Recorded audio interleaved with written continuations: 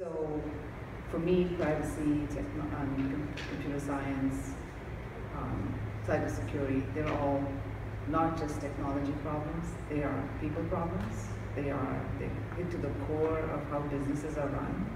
It's a very competitive aspect, right? And if you're dealing with executives, if you happen to be in that role, they don't want to know the details, right?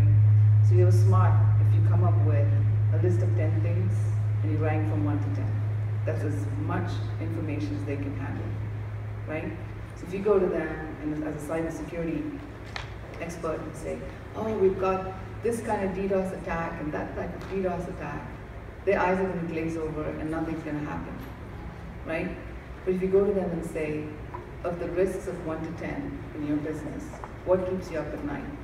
And everything you do, and every conversation you have with your executive team is about those 10 things. What's the percentage of that happening, right? And it's a very small, very confident, very clear conversation.